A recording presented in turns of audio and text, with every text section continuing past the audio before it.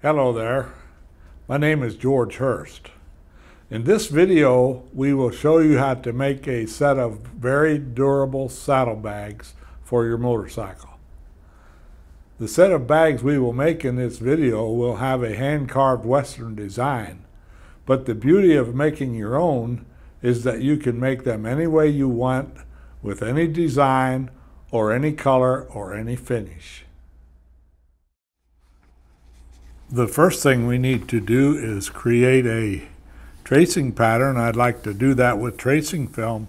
As I am making my pattern for tracing, I have a few things I'd like to point out. I have decided to do the 5-inch gusset, which means that this line here will be the line for my cutting. Now you'll notice that the tooling pattern is back here. Now what I have done, I have traced this, then I have moved it up, as you can see, to fit the longer flap.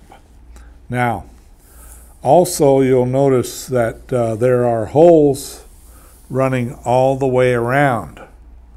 If you are going to lace it, it's necessary to punch those holes all the way around. However, if you're just going to stitch it, it's not necessary to punch all those holes. So I am going to stitch it, so I'm going to only start my hole punching here where it will fit to the front. You'll notice on the pattern there are some indications where to start your hole punching. Here are the gusset patterns, one for a 5-inch wide gusset and one for a 3-inch wide gusset. Now you'll notice they're quite long, and this is actually only 1/2 of the pattern. So when we make our tracing, we will make just 1/2, but then when we cut the leather, we will flip it and make it twice as long as the pattern is. All of the other parts of the patterns are exactly the size that they should be. Whenever I can, I use a straight edge to draw my lines, and then on the curves, I just very carefully trace the curves.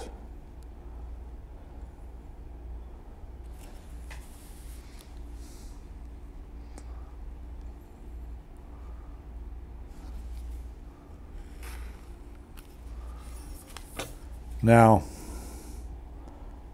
this particular gusset pattern will only be 1/2 the size of the gusset, and down here at the other end I will put a few marks, and then I will draw a dotted line .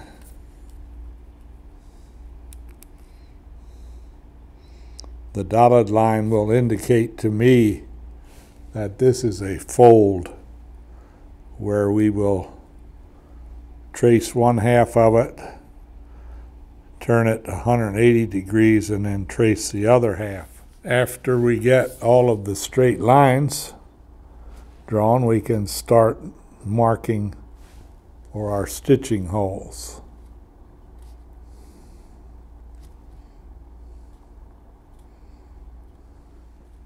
It is now time to transfer our pattern onto the leather, since we have all of our pattern pieces created.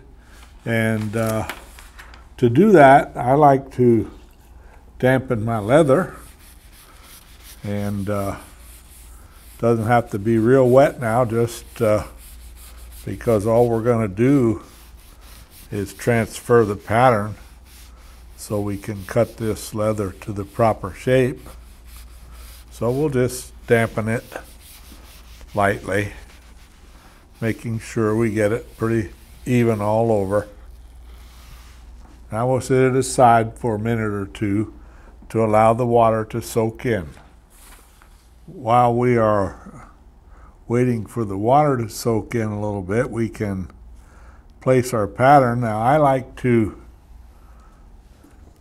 use these large paper clips, as you see here, to clip my pattern in place. I will use those clips at the top, as you can see here, and now I'm ready to do my tracing.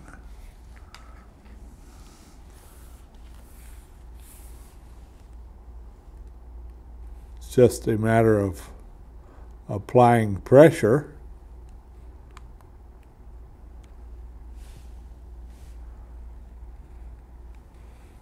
And after you do part of it, pick it up to see how it's working, and it's working just fine, so I will continue tracing.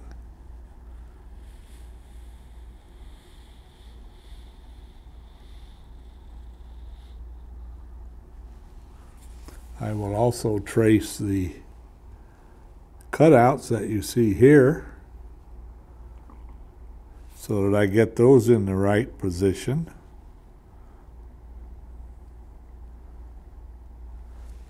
And there's another hole here for an attaching strap. And then for some stitching holes, I'll just use the point of my stylus and press, as you can see here. This will be all we need for the positioning of our stitching holes.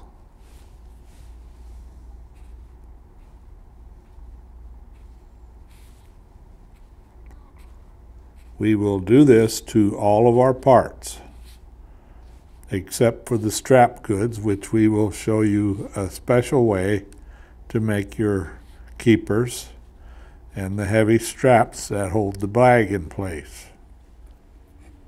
It is now time to cut out our pieces. Be very careful as you cut.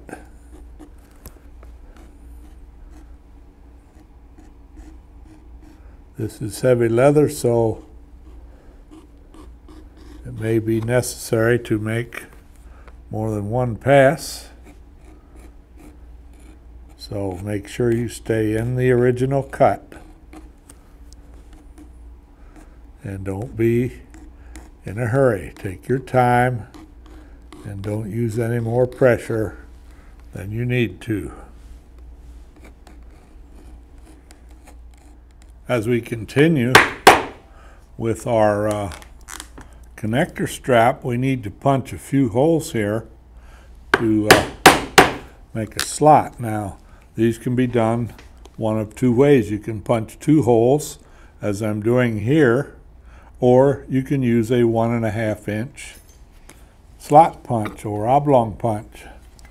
To do it this way, you need to punch the 2 holes and then carefully align a straight edge along one edge of the 2 holes, as you can see. And we go to the other side of the holes and do the same thing.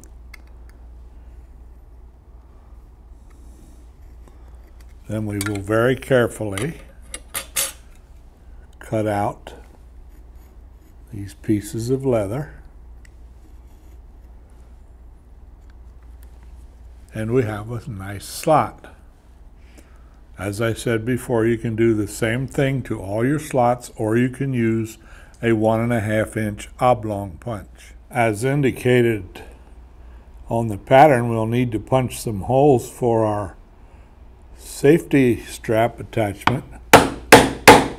In this case, I'm punching the size large enough to accommodate the grommet that I'm planning to put in there. For my stitching, I'm going to use a 5/64 round drive punch, and I'm punching it exactly on the marks that I marked.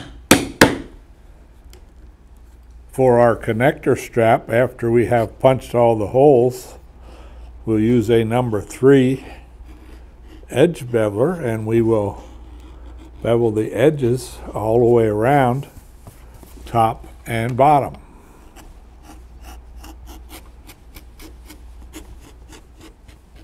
After we have done our edge beveling, we'll take a sponge and lightly dampen the edge all the way around. And then we will take our